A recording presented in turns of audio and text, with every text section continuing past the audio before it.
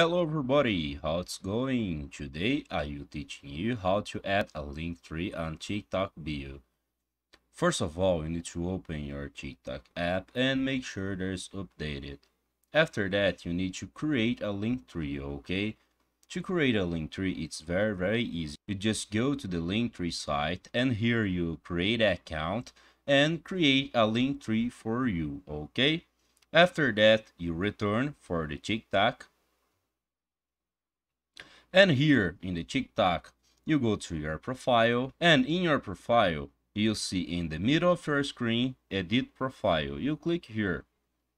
And here you see bio in the last option, okay? You click here. And here you can paste the link of your link tree, okay? I hope I can help you with this video. If you like, don't forget to subscribe in our channel and hit the like button. See ya!